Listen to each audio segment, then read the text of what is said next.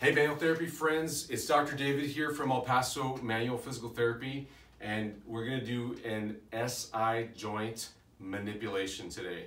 Now this is for your manual therapy Thursday. We're specifically going to correct what I call a posteriorly rotated innominate or iliac. So the assumption here is that we've already checked his pelvis symmetry and the position of all the bones, the sacrum and the iliac bones, and that there is a posteriorly rotated left iliac here. So this would be the setup for it. Now, with this technique, this is kind of a chiropractic style technique.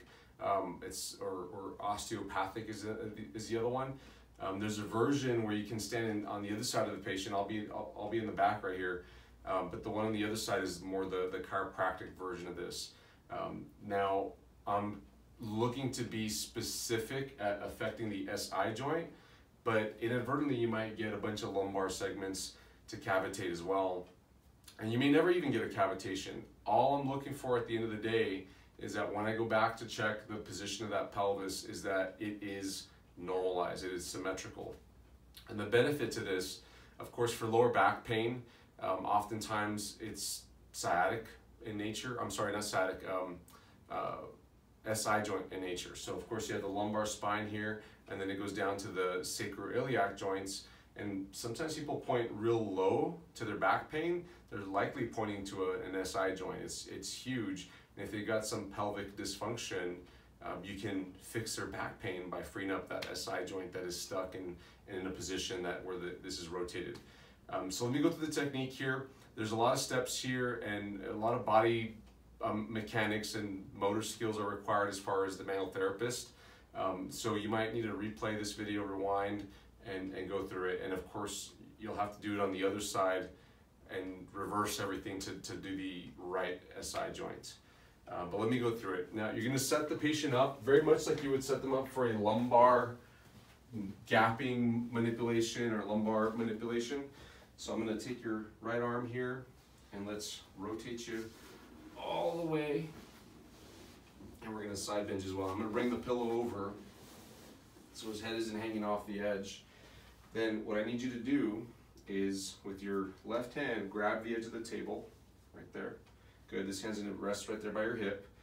Then with the bottom leg we're going to straighten it out and position the toes behind the calf there. Now what this does is it locks out the spine above the sacrum, and it locks out the hips so that we can focus our motion on that SI joint.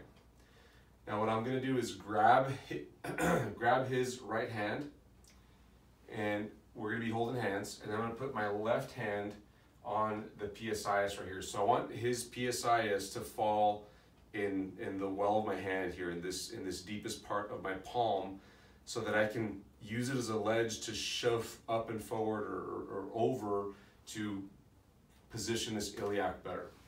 So I'm going to go through the force here. My legs, everything's specific and intentional here.